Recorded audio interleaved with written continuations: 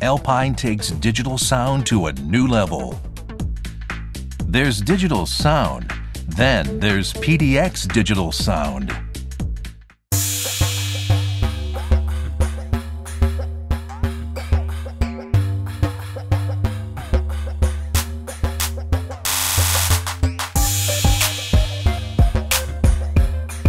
My name is Derek and I do YouTube videos about audio equipment. Videos about audio. I know it doesn't make sense, but if you guys enjoy that type of stuff, you might enjoy subscribing to my channel and I'd appreciate it. So stick around for the cool content and don't be surprised if you see a big dummy. What's up guys, Big D Wiz, Williston Audio Labs. Today we're going to take a look at another Alpine amplifier. Today we'll look at the PDX-M12. This amplifier is actually discontinued as of September 2018, but we're still going to take a look at it because I picked it up a few months ago. These are small amplifiers, about the size of a sheet of paper, and they're well known across the industry for their low distortion, great sound quality, and the way they have this rollback technology, so if the amp gets hot, it won't shut off, it'll just cut back power. So let's open up the box here, take a closer look, see what this amp's all about.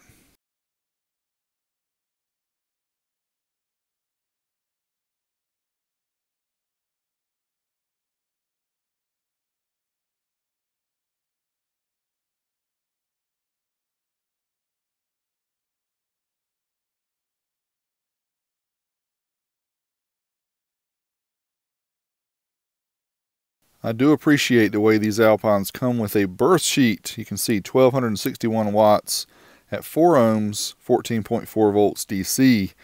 Here are the power terminals.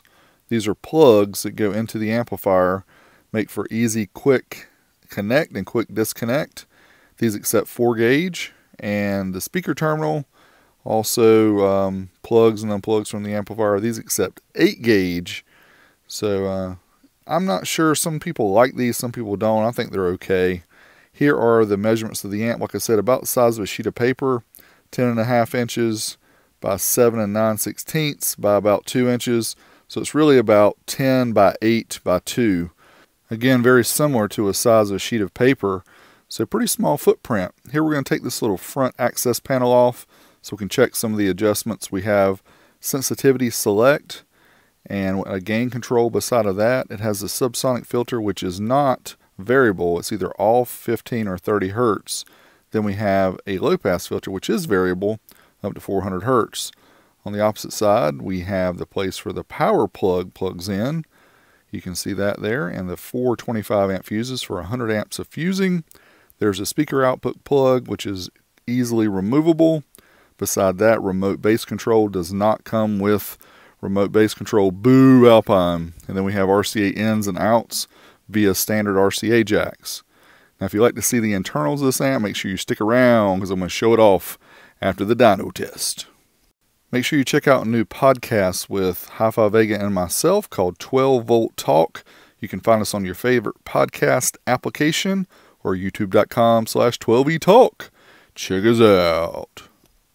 If you're curious about the different modes of the Amp Dyno, make sure you check the video description. I've got a link to a video there where I describe each of the different tests and what they mean, so check that out. Here we've got the Alpine PDX-M12 wired up. So let's fire it up and try it out on the dyno. You can see the 4 gauge connections here for power and ground.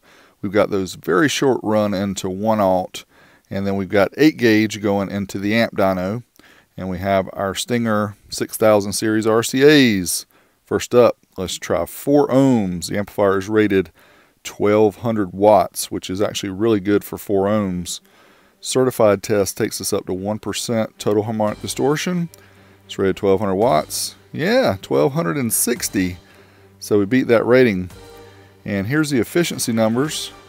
You can see we pulled 117 amps, about 75.6% efficient.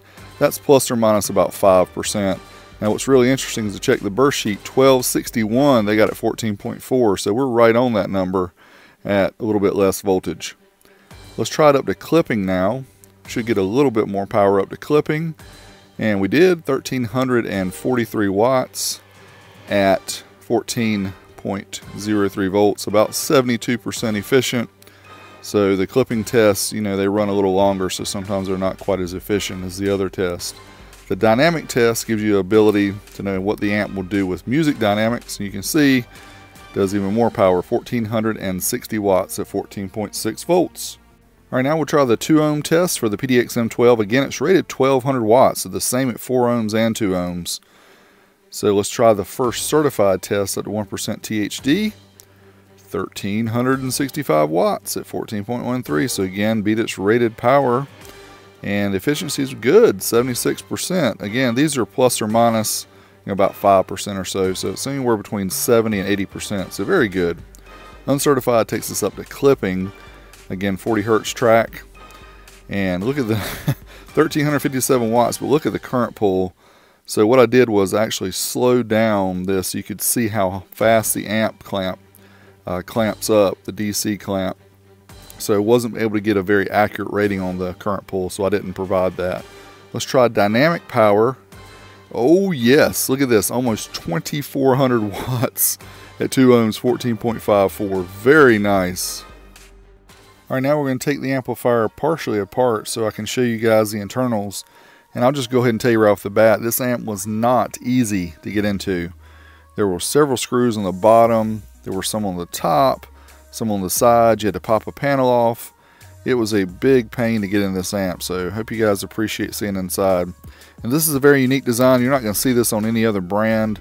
Alpine obviously spent the engineering funds here to generate their own design, which is very neat. And it's also neat that all these PDX amps are the same size, so you can stack them on top of each other, get the monoblock, get the 4-channel, whatever, you know, stack them up.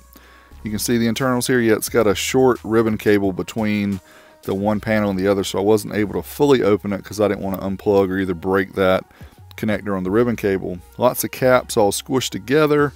They look to be 80 volt, 1800 microfarad. You can see the inductors over here, and also you can see the transformers on the opposite side. So let's take a closer look at the results. Even though you just saw them, we'll talk about them again. First up, 4 ohms. Again, rated 1200 watts. We beat that easily. At each test, 1260, 1343, and 1460 respectively. And 2 ohms, again, easily beat the rating of 1200 watts, 1365, 1357, 2396. All very good ratings, very good results from this amplifier. Thanks as always for helping support my videos. Check me out at patreon.com/oldschoolstereo. Until next time, BD Wiz, I'm out of here.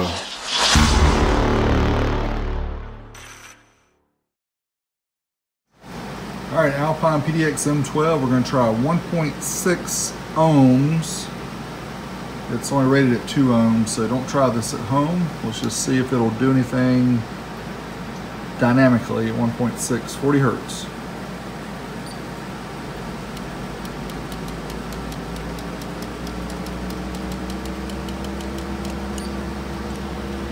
$29.09, 14.52. Holy moly.